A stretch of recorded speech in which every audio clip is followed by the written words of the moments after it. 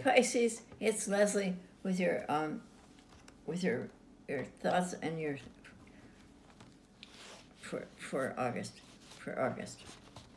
and your month ahead for August.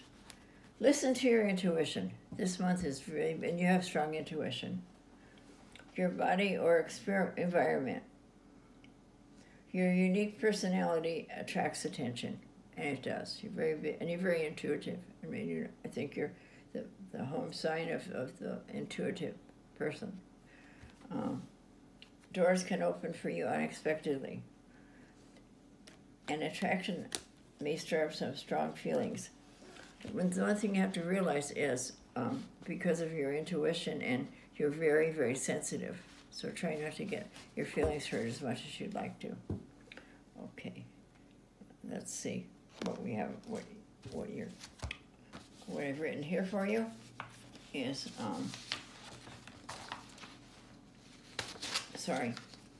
it is, you will most definitely not lack an urge to be social this month.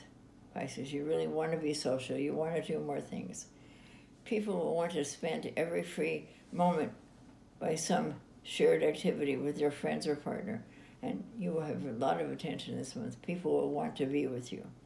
You will enjoy being playful, and you feel comfortable and confident talking with a higher number of people as well. They will listen to you, to everything you have to say. And you will let everything flow. You will not stress about anything, and you will just fully enjoy every moment. August will be the real month of love for Pisces, and they will strongly feel the influence of Venus this month, and that will be very good, very, very much so, as far as love goes for you. And Venus, the influence of Venus, individuals in a relationship will be romantic and devoted, while the single ones will flirt and may not even be able to choose between the potential partners.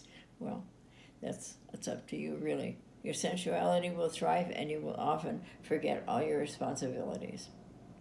Another plus on the newly gained patience, you'll realize that most things aren't as urgent as you thought, and you won't mind waiting for the red lights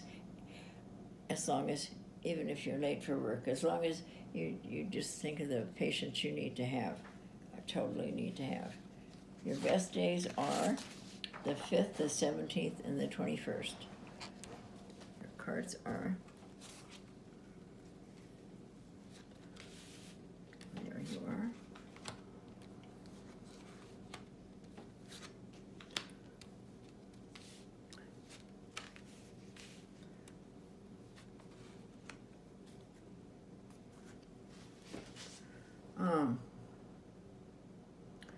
Well, you have this woman again in your life that is there for you, very motherly, very kind. You also have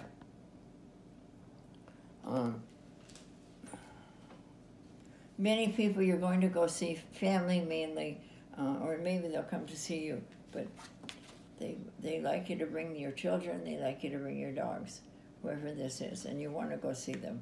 You have thinking about maybe getting a new car, getting your car fixed, just thinking about going forward also. And this is maybe going with this, goes along with this. They kind of go together, those cards. I feel like they do. They also need, so be thinking about something. You're thinking about something.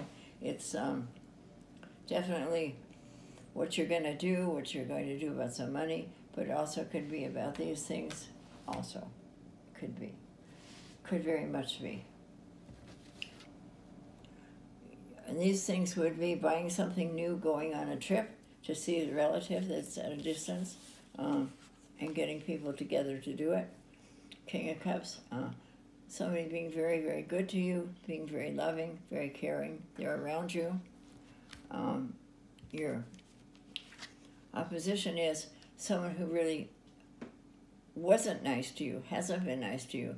You don't want them to be around your life. You're very unhappy they're like that. But they may be going to change, and they may change to a good person because Here you are with a star, and your goal is to have a good relationship. It definitely is, definitely.